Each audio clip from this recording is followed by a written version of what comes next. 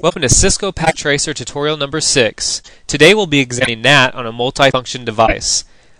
We'll examine the Linksys GUI for NAT configuration, then I'll set up 4 PCs to connect to the Linksys device with DHCP enabled, and last we'll examine the traffic that crosses the network using NAT. So first we're going to examine the Linksys external configuration. So what I'll do is click on the Linksys router, and on the top right you'll see a status. So click on that.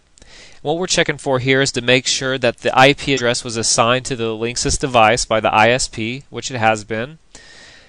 So now click on Local Network and examine the Linksys internal configuration. So we'll click right there and make sure that we'll check start IP address and the end IP address. X out of that. Now we'll add on 4 PCs to the network. So on the bottom left, I'll drag up 4 PCs to the work area. And now that we have that, we need to connect them to the Linksys router. So I'll go to Connections, click on Copper Straight Through, and plug these in to the Linksys router. So PC1 will go into Ethernet 2, PC2 to Ethernet 3, and PC3 to Ethernet 4. So now that we have them connected to the Linksys router, we need to configure the IP address.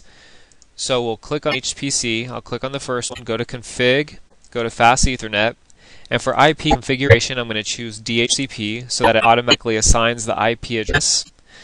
And it should pop up here in a minute so you can see what the IP address will be. If it doesn't, you can just click on settings, and there we go. So now I'll go to PC1, do the same thing, go to Config tab, Fast Ethernet, DHCP, the IP address should pop up, there we go. Do the same thing for PC2, Fast Ethernet, DHCP, and do this one, go to Config, Fast Ethernet, change the IP configuration to DHCP, and there we go. So I'll X out of that, and now we'll view the NAT translation across Linksys. So I'll go to the Simulation tab, and first I'm going to edit filters. So I'll click on Edit Filters. I'm going to check all of them except for HTTP and TCP. Now I'm going to choose a complex PDU. So I'll click on this Open Envelope, put it on PC0, and under PDU settings I'm going to select the application to HTTP.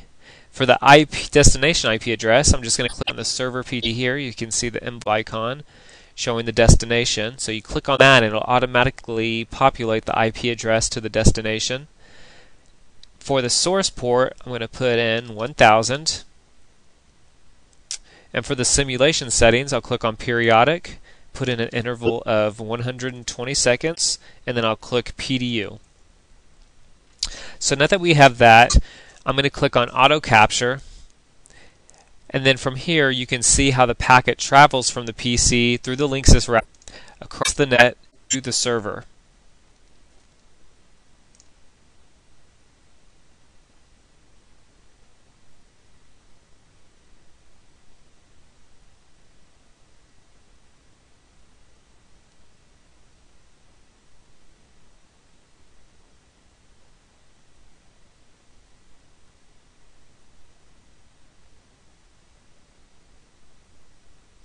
And there you have it.